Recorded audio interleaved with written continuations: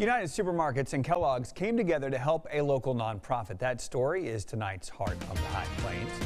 United Family and Kellogg's donated $25,000 to Snack Pack for Kids. This is part of the Nourishing Neighbors initiative and the Feed the Love campaign. This donation will go to help the nonprofit in their mission to fight food insecurity across the Amarillo community.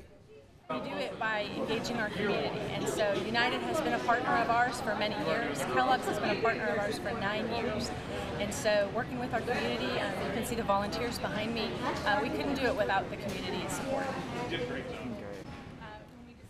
The nonprofit has grown to serve more than 10,000 kids in 51 different school districts.